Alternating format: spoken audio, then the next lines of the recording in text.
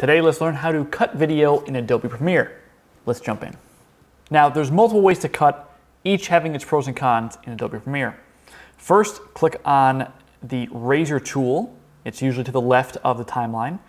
And then you click wherever you want to actually make the cut. You can just eyeball it there. One thing I like to do is I know exactly to the frame where I want to cut it. So you've got the timeline right here. There you go. That's down to the frame. That's exactly where the cut's going to be. I don't really like this method because it involves clicking. I like using hotkeys. So let's undo that. Let's go back to the selection tool. Press C for cut.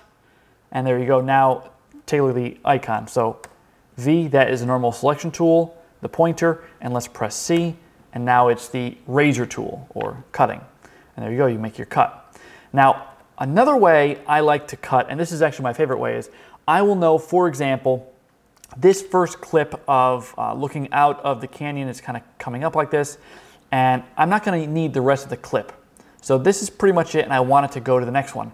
Instead of making a cut and then changing back to the selection tool and clicking here and hitting delete and delete, or after you made that, right click and say ripple delete, which works as well.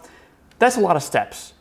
It's all about efficiency when you're editing. Time is money, especially when you're working on client stuff. The faster you can get this stuff turned around, the more projects that you can take on.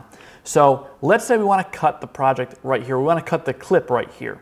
I will press W on the keyboard. And what that is going to do is it's going to delete everything after where the cursor is on the timeline, everything after until the end of that clip. So watch. W.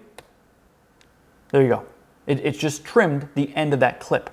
Now, Q works the opposite way. Let's undo that. Let's say I want to actually have this clip start from this frame. I press Q, and there you go. Now it starts from there.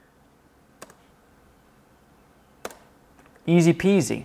Another way to do it is to use the Ripple Edit tool. Press B on your keyboard, or over here, this is the Ripple Edit icon. That's what you click on to activate it. And now what you do is you grab the beginning, let's say, of this clip, and you bring it over to wherever you want it to be. And not only will that make the cut for you, but it's also going to shift the timeline so you don't have to worry about doing that. Let's say I want to have it start here. There you go. Now it starts from there.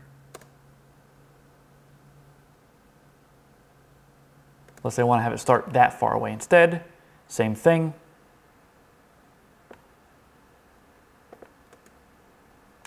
For me personally, I'm the biggest fan of using the Q and the W keys. I use that all the time, especially when I'm putting together a rough cut.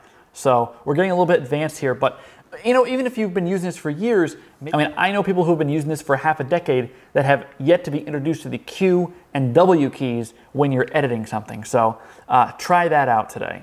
So let's say I want to have it start here. I'm going to press Q. There you go. It cuts everything off and it shifts everything over. Voila.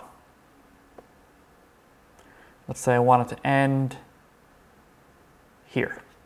I'm going to press W, and that's going to slice off everything after this clip. That's it. Those are multiple ways that you can cut in Adobe Premiere. Some are easier than others. Again, I highly recommend using the Q and W keys whenever you can. The Ripple Edit tool is also very handy, but there you have it. Hopefully that helped you and you learned something new today. If it did, give it a thumbs up. If there's a question that you didn't have answered, if there's something else now you're seeing this and you have another question that this brought up, let me know in the comments below and I will do my best to get back to you. All right, guys, take care.